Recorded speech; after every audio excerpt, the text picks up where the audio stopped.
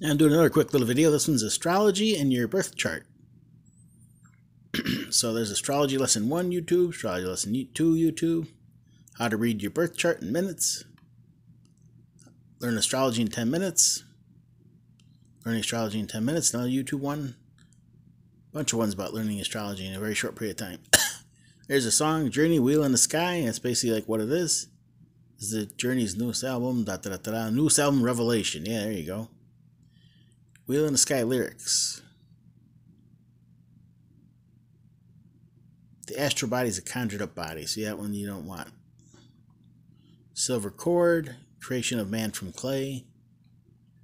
How to read the astrology chart in 10 steps. Zodiac signs, all about the 12 horoscope signs. Planets and their meanings. 12 houses of the horoscope. Native American medicine wheel. So it's still also a wheel.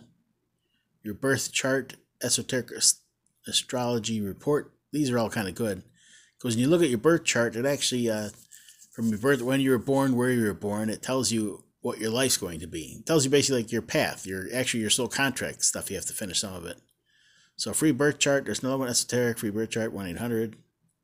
Free astrology reports, compatibility future, free astrology birth chart report, etc., etc., etc. Then there's also numerologist. That gives you another thing about your personal life, sort of, too.